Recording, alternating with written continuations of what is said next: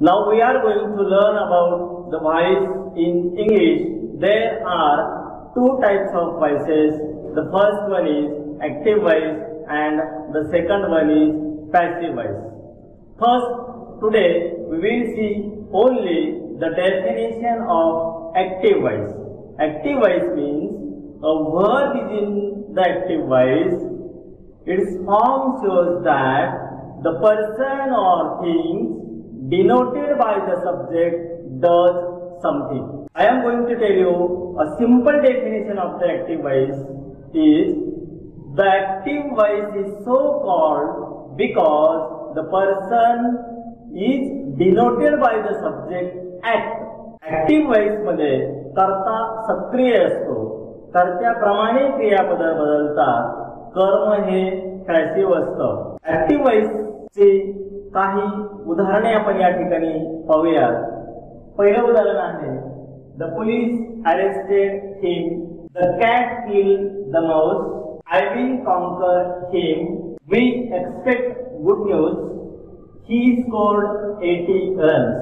Student, see here the structure of the format of the active voice is subject plus V plus object.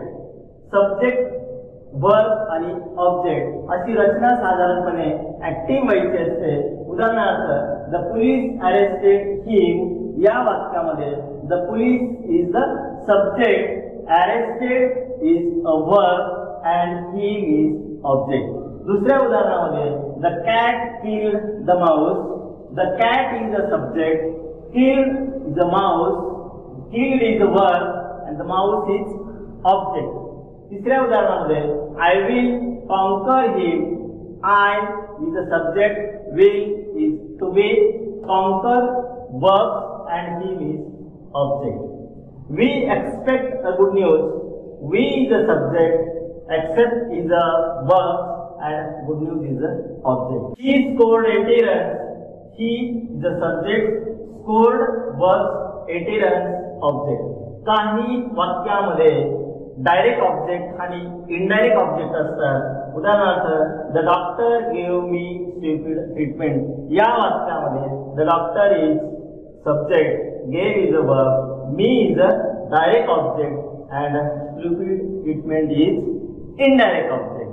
तर साधारणपणे active व्हॉइसची रचना अशा पद्धतीने असते आणि active voice मध्ये कर्ता हा सक्रिय असतो, कर्म हे निष्क्रिय असते.